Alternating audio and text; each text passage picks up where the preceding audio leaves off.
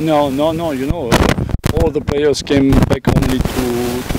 So we just had this session training to prepare the team for tomorrow.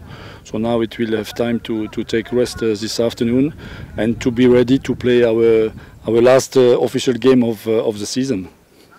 It will be a tough game because Ruvu was already warming against Yanga, Azam and KMC who participated in this tournament of CAF this year.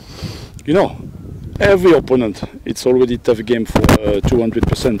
And Ruvu, yes, as you said, they have beaten these three teams, so it means it's quality.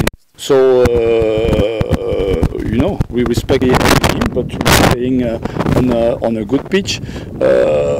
Almost all players are available except two injuries players and Chama who is not back. So they want, you know, we drew the last game, so they want now to take the 3 points to finish the year and the season like that, because after an official game will be in January. So we need to focus on this game tomorrow and to make our job.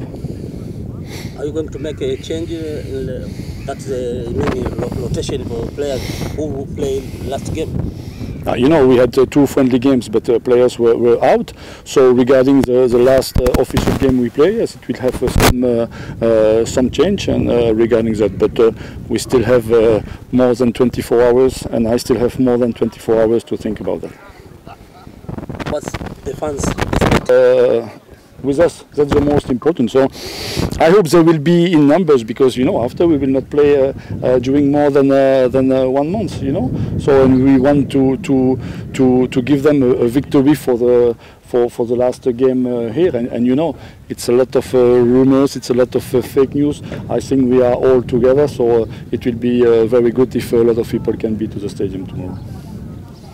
Okay. It will be the last game tomorrow, before going to meet Yanga. Mm-hmm. So it will be a Christmas time for fans and New Year.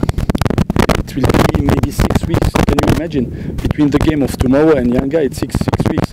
In 6 weeks, guys, a lot of things can happen. A lot of things.